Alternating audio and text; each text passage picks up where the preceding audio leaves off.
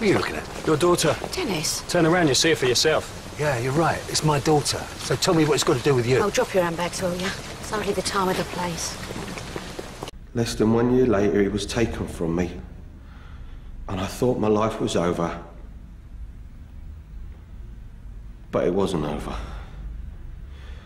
And it turned in the best sort of life a soul could wish for. Thanks to the family he gave me.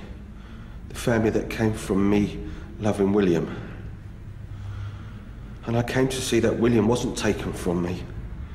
I honestly really care about Ruby. Okay. So, how much is it going to cost me to stop you killing? Please, Mr. Allen, this is not about money. Spare me the meals and boom, will you? You've got this all wrong. You really are a piece of work, aren't you? No. In fact, you're worse than that, you scum. Look, I just want to try and come and put things right. And the thought of it. Slimy, stinking lowlife like you even looking at my daughter. I said what I wanted to say, Mr. Allen, okay? I haven't. Dad, leave him alone. It's all right, Ruby. Me and this young gentleman here are just having a little chat, aren't we? Take your hand off him. It's got nothing to do with you. You stay out of it. What are you going to do next? Take him back to the swings, give him a good kick in.